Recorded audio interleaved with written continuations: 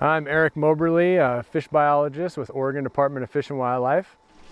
We're currently here at Camp Polk Preserve. This land is owned by the Land Trust, and it's the site of one of our upper Deschutes Basin acclimation sites. This is one of 4 acclimation sites we have in the upper Deschutes Basin. We have one here at Camp Polk on Whitechoose Creek. We have a similar site at Wizard Falls Hatchery, located on the Metolius River. And we have 2 sites in the Crooked River Basin, one at Opal Springs Hydroelectric Facility and another site on Ochoco Creek, a tributary to the Crooked River. 17.7. 139. 16.2. These acclimation sites are being used for spring Chinook salmon and summer steelhead. And what we do is we bring fish in from the hatcheries and we keep them here on site for 2 to 3 weeks and let them acclimate to the specific river basin that they're in. And then we release them from the site and they travel down the stream to Lake Billy Chinook, where they're collected at the Selective Water Withdrawal there at the head of Round Butte Dam. So once they get to the SWW, there's a collection facility there, and PG has staff there 7 days a week, and they go through these fish and they sort them. You know, these fish have a left maxillary mark, which tells us they were born in a hatchery and they're hatchery fish. And we also have fish that are naturally reproduced from our adult fish coming back, that they naturally reproduce in the basin. And when they get collected at the SWW, they get a right max clip that lets us know that they were naturally reproduced.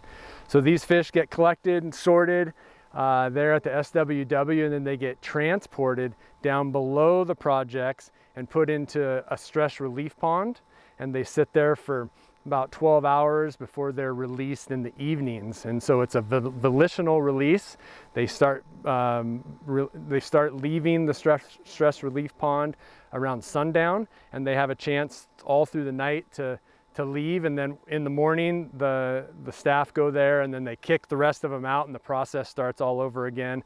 They go back up to the SWW, they work up all the fish that came in you know, overnight and throughout the day, and it's a process that happens 7 days a week. One of our evaluations here in the upper basin is we pit tag about 400 fish from each release, and that allows us to track those fish through the basin.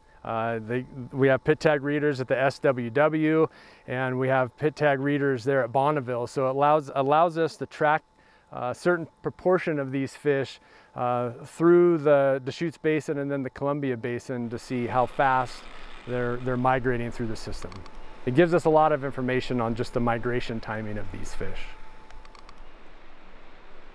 So historically, the upper Deschutes Basin had a population of spring Chinook salmon and summer steelhead, and when the dams were being built in the 50s, you know, there was some measures that they did to try to maintain that population. You know, they built a 2.5-mile fish ladder down there at the project, which eventually didn't work, and some other things, and after a while there was just no more fish runs of spring Chinook or summer steelhead. And so part of PG and the Confederate Tribes of Warm Springs license was to mitigate for those impacts of that dam. And so we negotiated and came up with a plan to reintroduce salmon and steelhead into the upper basin. It's been going on for a little over 10 years, and you know, it's been somewhat successful. There's been a lot of changes in the last 10 years as we do more research and monitoring and try to